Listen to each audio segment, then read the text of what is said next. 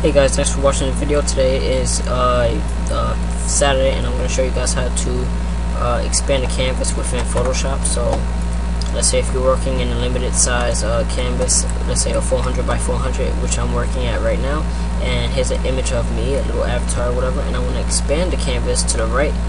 I want to kind of double the canvas in a way, so I'm going to select that canvas and press image, canvas size, and as you can see, it's at 5.5 for the width. So these anchors down here helps you, it guides you to where, or it gives you an example of where you're going to expand the canvas. So I want to expand it to my right, but to do that I want to anchor it to the left. So I'm going to hit that anchor button, the middle left hand anchor button, and as you can see, the whole right hand side, one whole column opens up for me. That's where it's going to expand at. Now right here in the width is where I want to edit it at. So right now it's at 5.5. I want to edit to 10.5. That's going to double the space that I have. So once I've done that, I'm going to press OK. And as you can see, right before I press OK, down at the bottom it says canvas extension color. Now you can change the canvas extension color to any color you want, but for this example I'm going to put black because I want you guys to kind of see the example I'm showing. So press OK, and as you can see, it doubles. So this is where my canvas expands. It doubles the size in a way.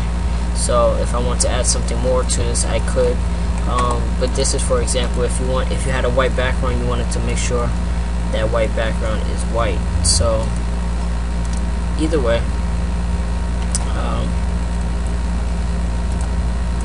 okay, alright, cool. So I'm gonna expand everything to black.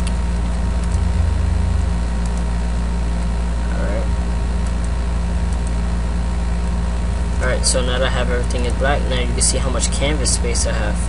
So I'm going to go ahead and select my text tool and put like a white color for this one, and I'm going to press OK. So basically that's it, you guys.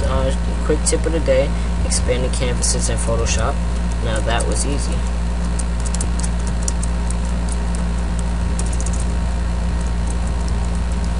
Alright, so it's me, Mike.